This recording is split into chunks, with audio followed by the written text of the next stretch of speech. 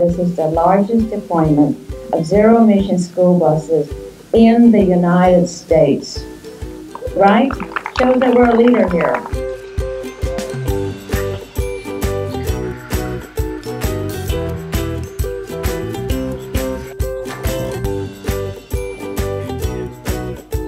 Cap and trade proceeds being used to support the purchase of zero-emission buses in Twin Rivers, in Elk Grove and Sacramento school districts, 29 zero-emission school buses.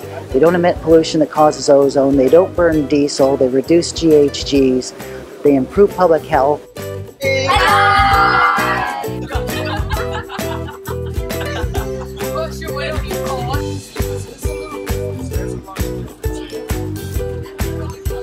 It was fun, it was smooth, it was very quiet, which I like, and I love the air conditioning.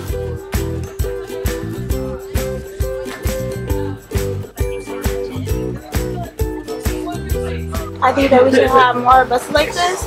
So because my little sister, she has asthma, and I don't want her to have an asthma attack off of this stuff.